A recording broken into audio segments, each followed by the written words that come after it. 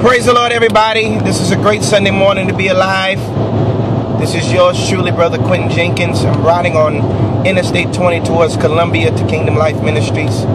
Pastor James L. Rawson is my pastor and uncle. And as I'm riding down 20, I see this. This is a deer tied to somebody's back truck. And I'm reminded of a song as I'm riding behind this atrocity, if that's a word. And I pray that it blesses somebody this morning. First of all, I want you to understand that this is disgusting. They could have wrapped this deer up, at least close his eyes. His eyes is wide open, he's seeing everything.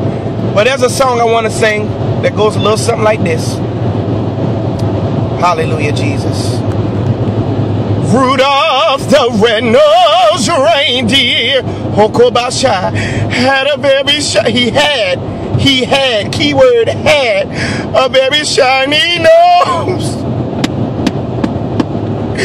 And if you ever saw it, my God, you would even say that it glows, but it can't glow anymore. Won't the devil try to steal your glow and put you on the back of a truck? All of the other reindeers, they probably dead too, used to laugh and call him names. Oh, Savior. They never let poor Rudolph, he trying to speed up, join in any reindeer games. Oh, Boshada. Y'all keep the deer and his family in prayer. Oh!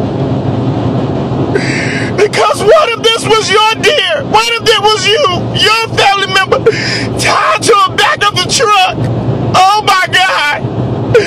Oh my God! We thank you for this deer's life, Lord. Thank you for the life that he lived. For the cars he did not jump in front of. Lord, we thank you. Oh God. In Jesus' name.